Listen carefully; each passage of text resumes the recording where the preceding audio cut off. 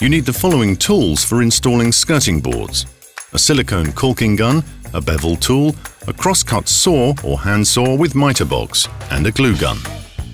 You've installed your new floor. Time for the finishing touch.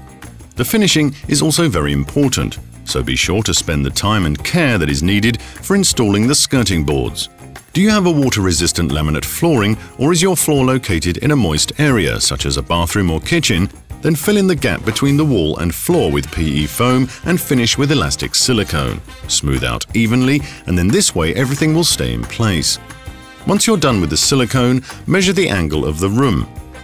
This is easily done with a bevel tool, the ideal tool to measure angles. This step is to glue the skirting boards to each other perfectly later on. Use that angle on your circular saw. Professional tip: you want your skirting boards to be at the same height, so it's best to glue them together beforehand. Use glue with high initial adhesion.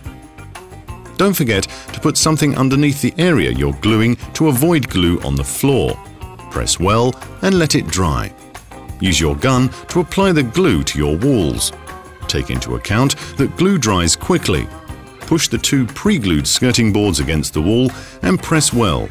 The skirting boards will bend a bit and you'll see that they fit the wall perfectly. In moist rooms, it's best to fill them in with silicone at the bottom as well. Then they're waterproof. Professional tip: glue on your hands. You can solve that in no time with acetone. Need more tips? Take a look at the other quick step tutorials.